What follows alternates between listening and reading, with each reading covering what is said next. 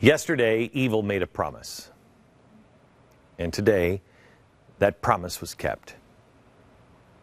The gates of hell were opened up, and like water bursting through a crumbling dam, darkness came spilling out of those gates and bombarded Israel in the early morning hours with hundreds of deadly rockets trained on innocent bystanders who were just going about their daily lives.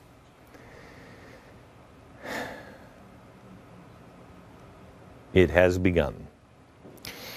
I have warned for a long time now that the old hatreds were beginning to rise again. And the world was about to repeat an awful pattern. And here it is. This hour, Israel is at war. And if it's not already, the world soon will be at war. Because this is a battle against the armies of profound darkness.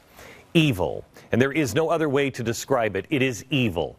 Islamic extremism is evil, period. What else can you say about an enemy that celebrates and condones this?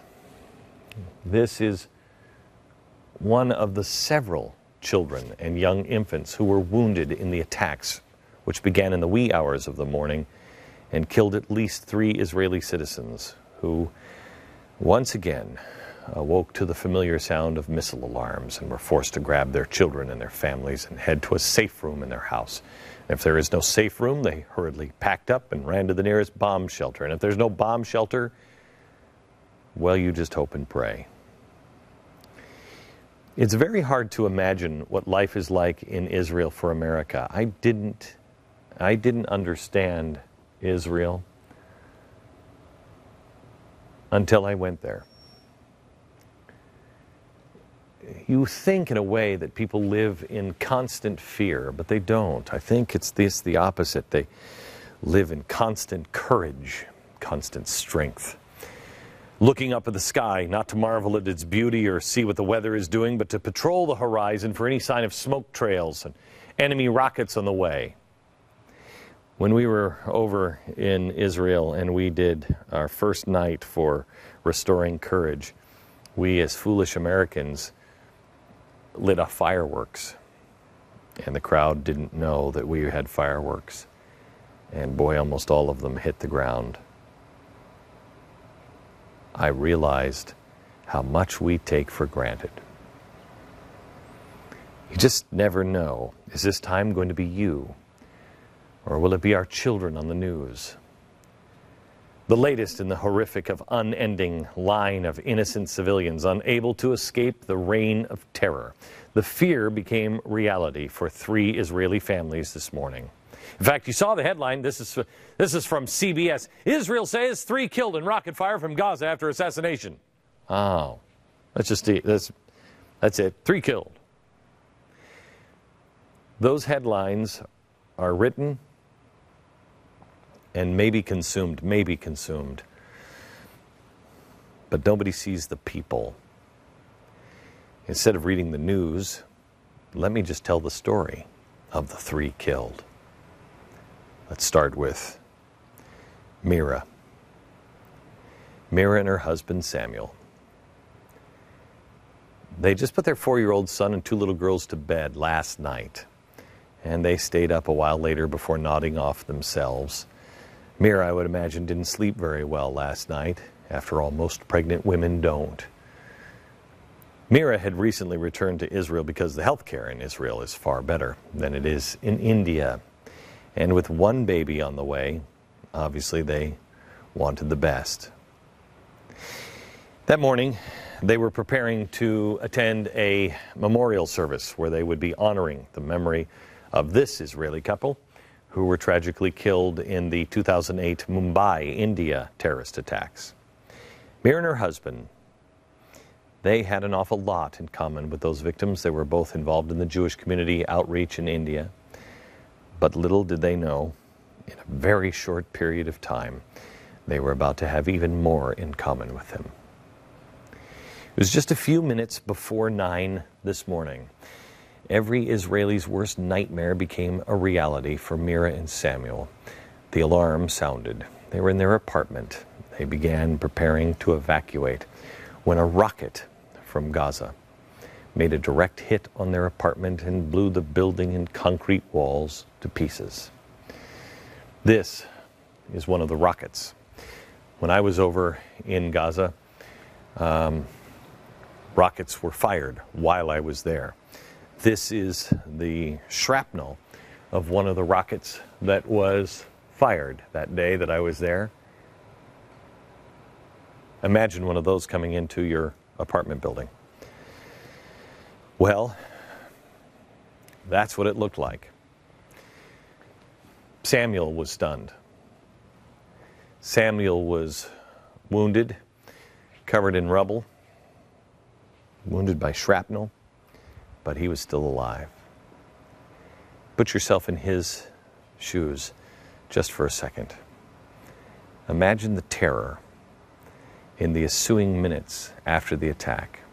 The terror of not hearing any of your family members, frantically searching the rubble of your home, not knowing if your wife or your children are hurt or even alive, hoping and praying, please, dear God, just let me hear the voice of one of my children saying, Daddy.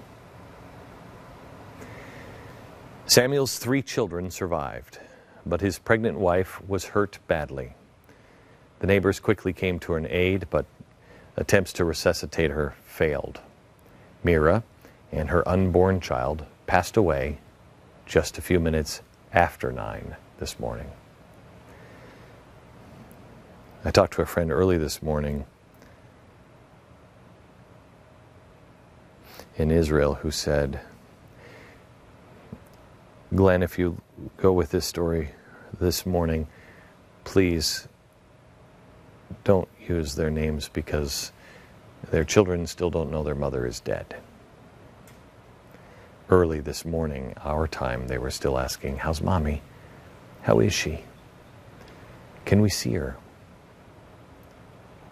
Needless to say, the family is still in shock. Dad doesn't know exactly what to say. Kind of hard to explain to little children because Mom died from terrorism? Who would want to kill Mom? Well, I'm sure you got the same story when you read the headline. Israel says 3 killed in rocket fire. I'm sure you've got the same thing. I love this. It says Israel says 3 killed in rocket fire from Gaza after assassination of Hamas chief Ahmed Jabari. The story kind of gives you the feeling that the 2 attacks bear some sort of resemblance. The Israeli attack that they're referring to is this: a precise strike on one car right there. One car, one guy, Hamas terrorist. We'll have more in a minute on him, but do you notice the difference? One side does a precise strike on a single car carrying a known terrorist from a designated terrorist organization, and the other side just haphazardly lobs unguided missiles into civilian neighborhoods. Oh yeah, but they don't have the capability of any. Really? Really? Is that what it is? One side kills a radical killer. The other kills a pregnant mom. There's 2 others the press refuses today to put a face on. These men. These 2. One, in his late 40s, father of 3, served his country in his youth and got married young. He was excited to have children, but thought he'd never be able to have any kids. And after years and years of trying with no success, 20 years go by. 20. My wife and I tried to have a child, and we couldn't. We still would like to have another child, and we can't. I know what it feels like. He went for 20 years. Then, 9 years ago, his wife became pregnant with twin boys. And 8 months ago, they were blessed with a little girl. He waited 20 years, all that time. He died last night. He won't see his boys grow up. He won't be there for them, teach them, show them how to be a man, show them how to live with honor and integrity. He won't get to do what I did this summer with my oldest daughter, my second oldest daughter, walk her down the aisle. His daughter won't even have any recollection at all of her father. And the third victim was a 24-year-old with his entire life in front of him. His mom said today that he had a big heart and a great sense of humor. He was excited about building a house of his own, and he had just begun studying the Torah. An eye for an eye! Is it really? It's pretty clear this isn't an eye for an eye. And that's what the media attempts to portray it as. They have the entire story out of whack. They always have. It should be fairly obvious who's on the side of truth, yet Hamas pushed this picture of a dead child. I saw this morning and I thought, oh my gosh, look at that. Another dead child. It was all over social media today. The result of the Israeli strike. No, it's not. This picture is actually a picture from Syria. How do you know? Well, easy. Here it is. Syria's civil conflict in pictures. It's slide number 2 from a slideshow of Syria's civil conflict from October 16th. So how did that happen?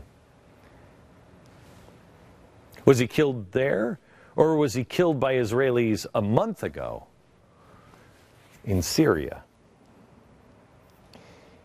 Lies.